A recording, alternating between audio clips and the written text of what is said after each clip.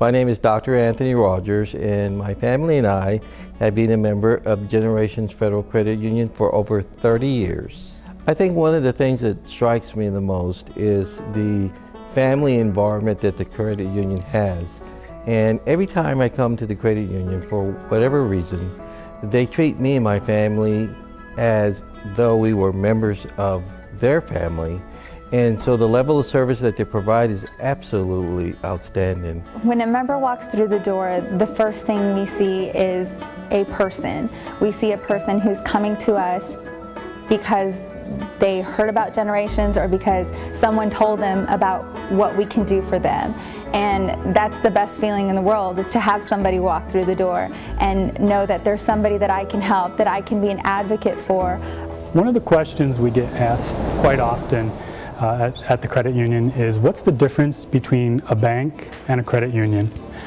And although we offer many of the same products, the similarities end there.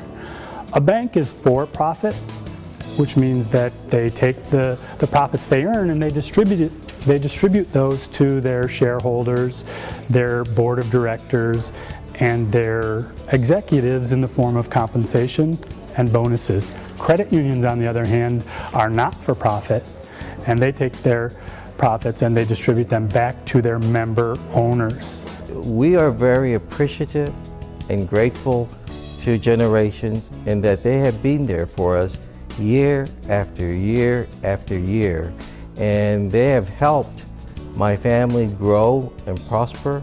Most of the time it's little things. Sometimes it's something very simple. Sometimes it's something very complex. But we sit, we listen, and then we determine what it is that they're going after, what their goals are, and we develop a plan or strategy on how to get the member there so that they can meet their financial needs or their long-term, short-term goals and really focus on what is important to them. It's important to make sure that those member owners are taken care of from a financial standpoint. It's that advocacy that comes into play and differentiates credit unions from banks. Our members keep coming back because of the relationship that we establish. We become a part of their family as they become a part of ours. We have such a friendship with them. They know us by name and we know them by name. At the end of the day, it's not about the success of the credit union, it's about the financial success of our member owners.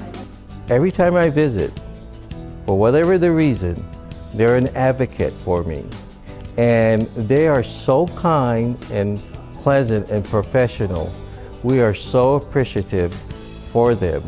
And it's their behavior and their attitude that makes it such a pleasure to come do business with Generations Federal Credit Union. And I want to thank them from the bottom of my heart as well as from my family's heart for the hard work that they do.